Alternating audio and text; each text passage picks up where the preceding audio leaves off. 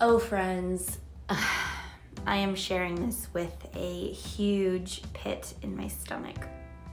Oof.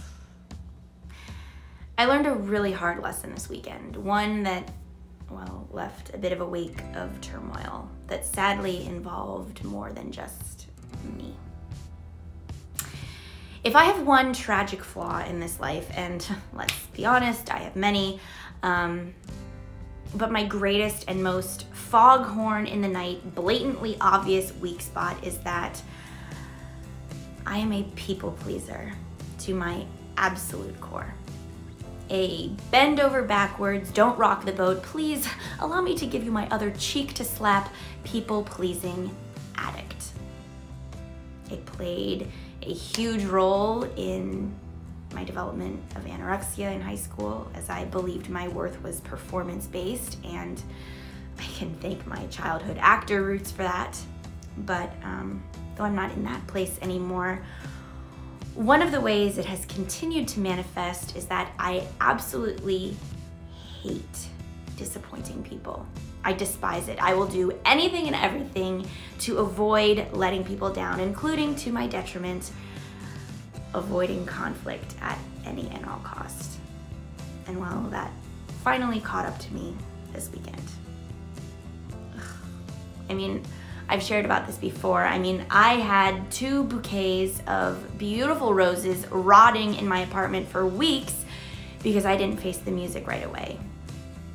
And fast forward the clocks another month, and I find myself in another situation where my people-pleasing tendencies have actually resulted in someone else being pretty hurt by my lack of honesty. Long story short, I ran into an old flame, and because of my lack of backbone and unwillingness to upset anyone, I agreed to go on a date this week, even though I did not want to go. Anyway, yesterday, when he followed up about this upcoming date, I had to tell this terrific, upstanding gentleman that I just wanted to be friends. And not only that, but that I have feelings for someone else. Ouch. Ugh, my stomach is dropping just thinking about it. I mean, I was then consequently unfollowed on social media and not given a response, and yeah, I deserved that. But I was talking with my parents about it, and of course they were dropping all of the wisdom on me. My dad, he texted me and he said, honestly, he would have been hurt less had you told him sooner. There's a lesson here. Truth hurts, but it is better sooner rather than later. Yeah. Truth hurts, but it is better sooner rather than later. My dad is absolutely right. I mean, by avoiding dealing with the situation, I ended up making matters worse and actually making it harder in the end. I mean, even though for me, during those weeks, the situation was out of sight, out of mind, for the other party involved, there were emotions being invested and hopes being drummed up, and that was not fair to him. I was a coward because I didn't want to disappoint him.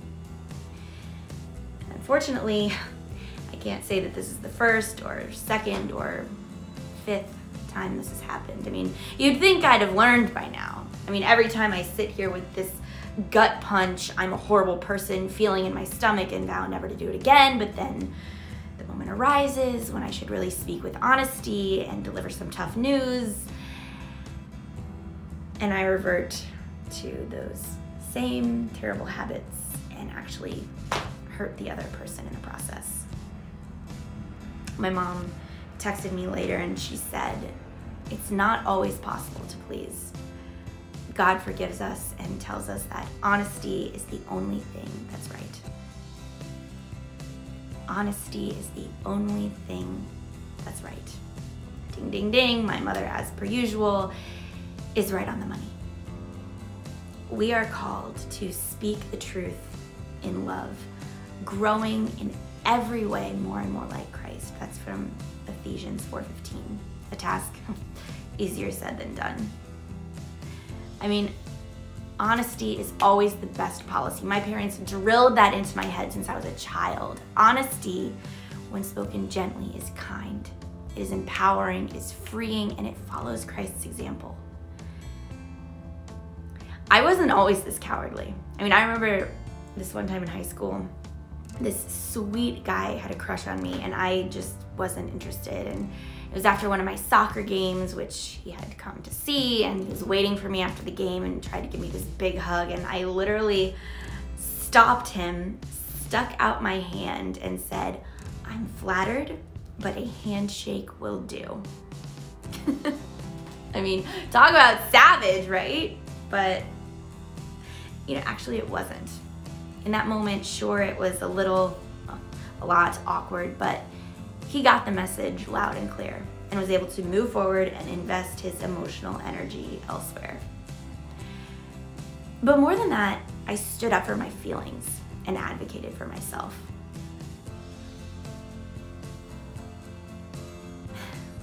I'm not a little girl anymore. I can't write off these communication errors as cute or excusable any longer. I'm a strong woman. I am capable of honest, intentional dialogue that, yeah, may disappoint people. But in the end, it's better to be honest now than to have to deal with a complicated and completely avoidable emotional mess later. So, to the man I hurt, I want to apologize again. I need to start practicing honest communication because I can't please everyone. And trying to do so only ends up hurting everyone involved, which is ironic, isn't it? So, thank you so much for watching.